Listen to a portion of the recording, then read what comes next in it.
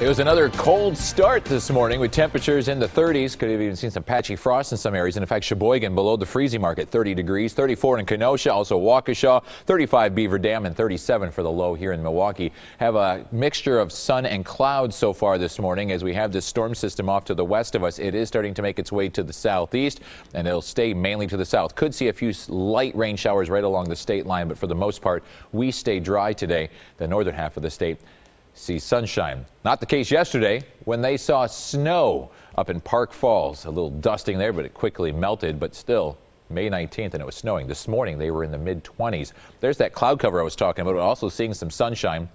37 degrees in Port. North wind is at 5. Out to Waukesha we go, enjoying blue sky, but there's also quite a bit of cloud cover, so there will be that mixture of sun and clouds throughout the day. 37 degrees this morning with light northwesterly winds. The winds will stay light today, but it's going to be off the lake.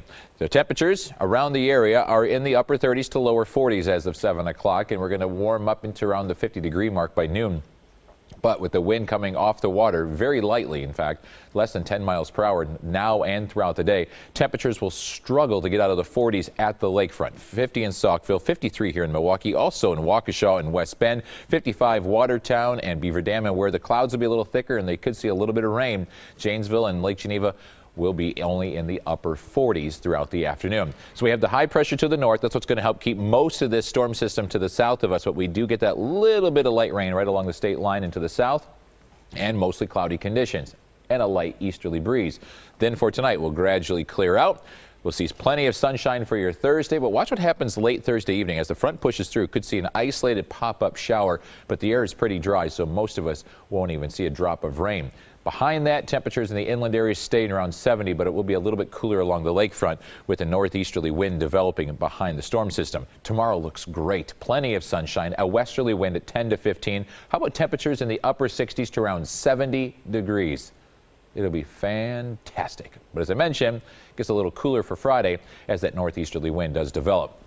Your forecast for today, mostly cloudy and still chilly, more like a fall day. 57 degrees here in Milwaukee, upper 40s at the lakefront, and trying to get into the upper 50s in the inland areas. For tonight, gradual clearing. It'll drop down to around 43 degrees. Inland areas will be in the upper 30s with a light wind. The winds will be out of the west tomorrow at 10 to 15, so no lake breeze. Highs near 70 degrees.